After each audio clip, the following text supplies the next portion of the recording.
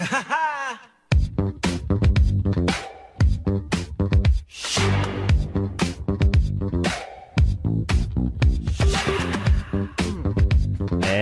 we're back. Chasing After You, that one right there. Got some new music coming in here. You know like what? I changed it all up this morning. I figured, we have a good new hip group in town. Might as well. Because normally we're not. Yeah, normally we're not right there, because we got Joe. No. Well, we have the kind of brought the curve irrepressible Randall Martin on, and we've had him. I think this is at least his third time to be on this show, isn't it? Yes. I think 3, 4, 5. How long you been recruiting them for? I think I have the VIP guest pass, right? That is true. He's got his own men's room key. Hey! What are you trying to say? That doesn't go well on radio, by the way. So, welcome back. How about those Astros? Welcome back to the show. Let's talk about the same thing we've been talking about. Talk about your candidacy, and I want to talk about the challenges that you see coming up for our leadership group. All right. Well, let me do this because there's everybody out there is listening, is either driving right now or they're sitting at home on the radio. So let me do something and paint a picture for you. I feel there's a little bit of a disconnect sometimes between the membership, the public, and the board of directors. What do the board of directors really do? So, as you're driving right now, I want you to don't close your eyes while you're driving.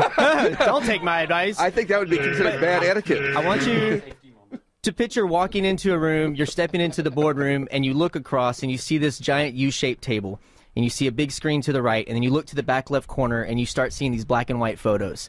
These black and white photos stream all the way across the side of the room, up to the front, and then they turn to color photos, and then they start coming down the right side. When you get to the end, what you realize is you're looking at all the past leadership, all the past chairs of HAR. You look at the men and the women who have shaped the industry, shaped the organization, made HAR what it is today. To be in that room when this is your profession and to see that type of a history is an awesome feeling. How can you not be inspired in that type of environment? So where's the disconnect, and how can we explain what the purpose of the board is? I want you to imagine yourself flying an airplane, and you know that the plane is flying, but the door is closed to the cockpit. You don't see what's going on, but you trust that the people on the other side of that door are getting you to your destination safely and on time. Well, that's what the leadership and the goal of the board of directors is. Now, not everybody wakes up in the morning and says, I want to lead the organization, I want to be a leader, I want to go in and vote, I want to volunteer my time, I want to do this. Not everyone has that passion.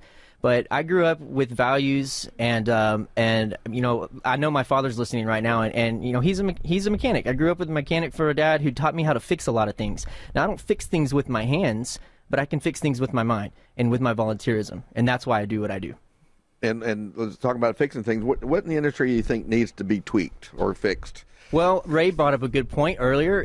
There's always going to be something that we're facing. There's always going to be an issue. There's always going to be a new policy to vote on. There's always going to be this. We're always going to be able to rant about something. Oh, this and that, appraisal and all this stuff. However, there's a market shift that's always going to come. It's like the stock market. It's going to go up sometimes, it's going to go down sometimes. But what happens? It always moves. Well, the world's going to always move. The industry is always going to move. So I feel the biggest thing that we should be looking at is the next market shift, which is the influx of millennials that we're already seeing. Now, I'm not making this an age issue. I don't think it's old versus new, this and that, how many years you've been in, but the millennial buyers expect something different. They expect a different level of service, a faster response time. HAR has done a phenomenal job of being there. I'm passionate about that kind of stuff. I was a beta tester for the new HAR app. I love that kind of thing. If you know anything about me, give me a project, give me 24 hours. I'm going to come back, and I read it, researched it, Googled it. My house needs painting. No, you got for that. I just told you, I don't fix things with my hands. Rob I fix has them beta with my fish, mind.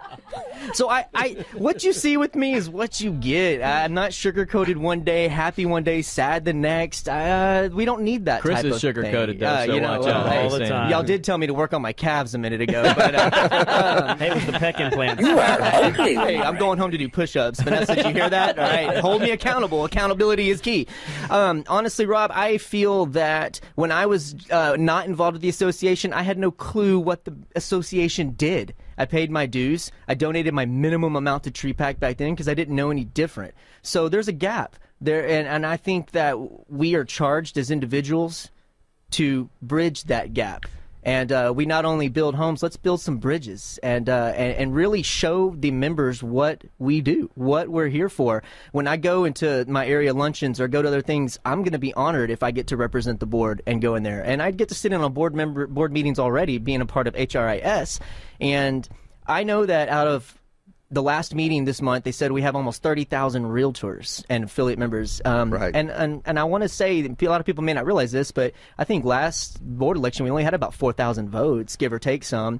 So you're looking at roughly 10% is going to vote. Well, 90% maybe doesn't feel connected. It's kind of like how the elections are for the city and the state. You don't get a lot of voter turnout because people are kind of apathetic. But what I've always found that when you get involved with this, that you become a better professional, and it really raises your bar. And I know most people have that same goal. As I think that's David, if I'm not mistaken, that's trademark. Trademark. What's it? It's raising the bar. Raising the bar of expectations. So. And I think that should be everybody's goal. Mm-hmm. Of course, David trademarked it, so we can't use it now. But Well, the One-time license. probably the one of the neatest things to me about being around leaders and all that sort of thing, and you learn that when you serve, when you actually have to get involved, it allows you to see through other people's eyes, and that is a perspective that only comes from doing. Which makes you a much richer person as an individual, and that's why I love, I'm getting to the sappy moment here, but why I really love the show and being able to hang out with this kind of people. It makes me a better person hanging out with y'all. And I can't agree. I mean that seriously. I couldn't agree. I couldn't agree My more one than that. serious comment for the show. I'll shut up now. The song Against All Odds was going in my Yeah. It's against all odds. It's a chance I've got to take. Yes. Okay, well, don't give up your daytime job. I'm okay? definitely not. But I always talk about, because before I got involved, I was kind of an independent, voraciously independent, and I found out I really love the collaborative So effort. says his first three wives. Yeah. Yes. I got nothing. Oh, man. I don't. Meanwhile, our etiquette person is passed out in the corner. She was like, okay, Joe, we need to talk about social media and the microphone. Oh, my goodness. Oh. And that's Where- the reason where I was have a job. Where was that filter when we need it? That 7-second delay. Yeah. Oh, wow. Well, How do you follow that? Nothing. all I can say, Rob, is if I hadn't gotten involved in leadership, I wouldn't have been able to hang out with you and learn from you, and I wouldn't have been able to take your phone at House of Pies and put "I love Justin Bieber" on it while you were in the restroom. So that was a lesson to me. Never leave your phone at a table with Yet Randall another Martin or Katie Maxwell, either one of them. They will put things on there, and they did. They put Yet "I another love reason Justin why he's Bieber" on the show. That is hilarious. Post it on Facebook. yes. And people always wonder, you don't have to grab your phone. I said, yes, I do. We're on an open mic segment right now, by the way, if everybody wants to jump in. But Randall, before we do so, how do we reach you? Okay, everyone has a smartphone, so if you're listening right now, go ahead and take it out. Press that Safari tab or that Google tab, and in the search field, just type Agent Randall, one word. That's all you got to do. Agent You'll Randall.9 me on every platform there. That is awesome. And you're running also Large firm category. firms also. Large Okay. firm category. There's 9 of us running in that category, I believe. Only 9. Only 9. Only 9. Well, someone said earlier that this is the most number of candidates we've had in an election. There's 38. 38. 38 people. So Wow. the word's gotten out. But what's different, because we used to see a lot of the same old names. Right. People have been there before, or now it's a lot of. Well, we're seeing a lot of new. I mean, if you look new around, what we faces. see right here in the room, Yeah. and a lot of new faces. But what's amazing though is a lot of these individuals are very active right now. While they might not have a seat on the board, they're extremely active in real estate. Not only in production in real estate, but also in doing things with NRG, with other committees, with other levels. I mean, it's neat to see that. And I so think what we they're have doing, yes. all TRLP graduates here too, or do we not? That's awesome. Which is a Texas Real Estate Leadership Program, which is about a 9-month commitment to go through that leadership program, and it teaches you different leadership skills and things like that. And usually you have a legacy project of some type and you know phenomenal. they can't see you shake your head, Randall. Oh yeah, no. This is me shaking my head. This is me shaking the head. The fedora is moving up and down as we speak. Now, TRLP is great. I think any leader or anyone interested in leadership should start with TRLP. It really, even whether you're a realtor, a other person in the industry or whatnot, I tell people all the time. Not only did I think it improved my business, it improved my ability to think. It improved my life, the way I schedule things, the way I look at everything. So, kudos to that class. Definitely. And I think hashtag it's a great 2012. relationship. Love it. And Chris and I and Joe, we talk about it's a relationship business. And going through that program is basically it helps you build relationships. Mm-hmm. And of course, you've stayed with. Are you asking me out, Rob? The Ray Wade. I'm married. He's married, and you don't do well with commitment. So. Wanted to toss in, we always have fun and this is a silly show and all that sort of thing, but we talk about the rarefied air of the Rat Pack, and that we always get to bring on industry leaders. And for the listening audience, this show has been really kind of a lot directed at the real estate community and that sort of thing. But for the listening audience, I think it's a great opportunity. If you're out there looking to engage with a realtor, buying, selling your home, that type of thing, look at people who serve in the industry.